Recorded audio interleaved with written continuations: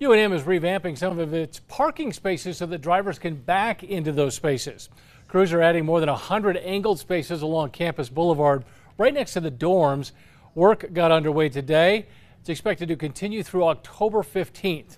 The university says by backing into the spaces, drivers will have a better view to look for traffic, pedestrians, and cyclists. I mean, we do have these side sidewalks, but as you mentioned, crossing is a little scary. So yeah, I'm just hoping it's a little more clearer to drivers too that this is campus and there are students, a bunch of us walking. That project will not significantly interrupt traffic, though drivers may need to slow down in that area.